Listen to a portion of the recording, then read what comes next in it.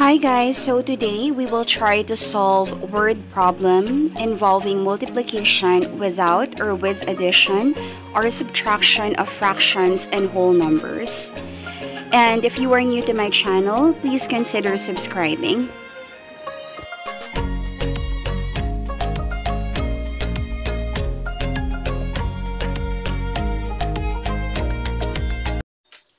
So the first problem is a class of 40 pupils, 2/5 of them are boys. How many are girls? So meron tayong kabuoang bilang na 40 pupils and then 2/5 of them are boys. And the question is, how many are girls? So first step to solve this problem is we need to find out how many are boys.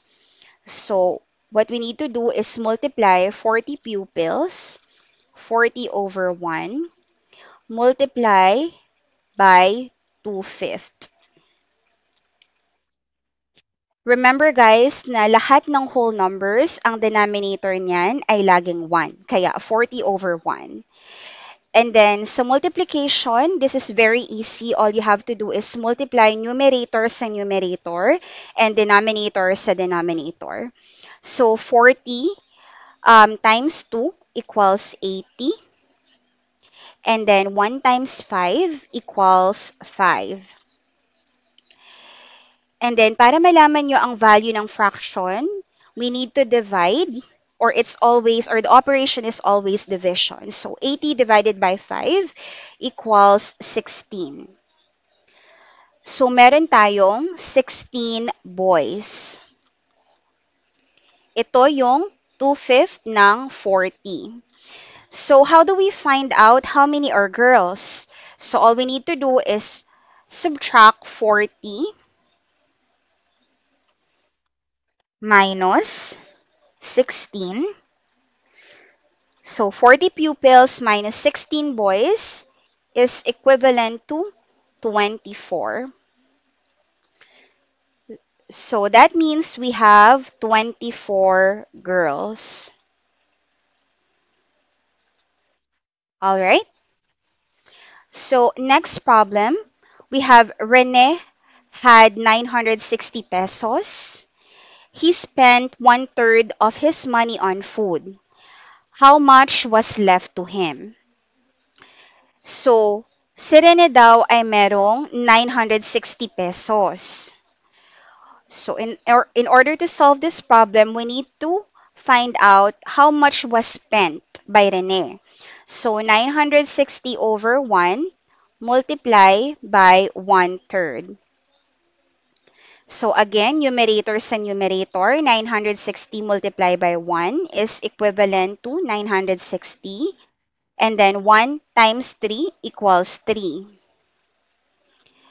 And then we need to divide. 960 divided by 3 is equivalent to 320.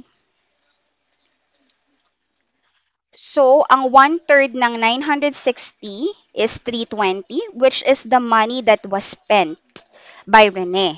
So, ito yung nagastos ni Rene, 320 pesos.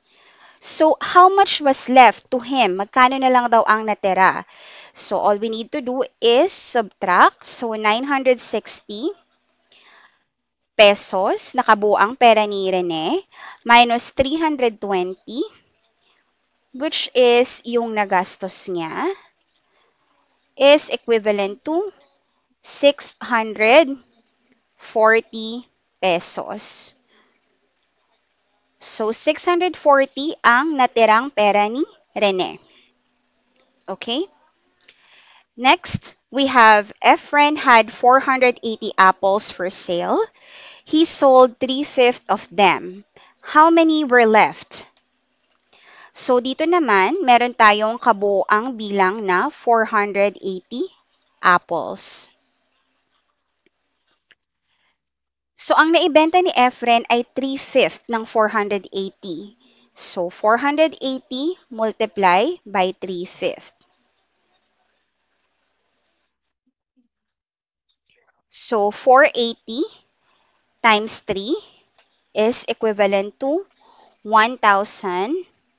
440, and 1 times 5 equals to 5.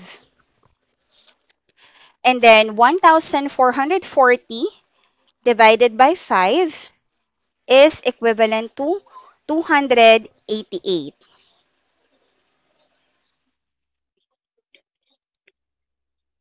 So 288 ang nabentang apple ni Efren. So how many were left? Ilan na lang daw ang natira? So 480 apples minus 288 is equivalent to 192. So 192 apples na lang yung natira. Okay? And lastly, yung last problem natin is find the product of 2/5 and 3/4. So this is very easy. All we need to do is multiply 2/5 to 3/4. So multiply the numerator to numerator. 2 times 3 equals 6. And 5 times 4 equals 20.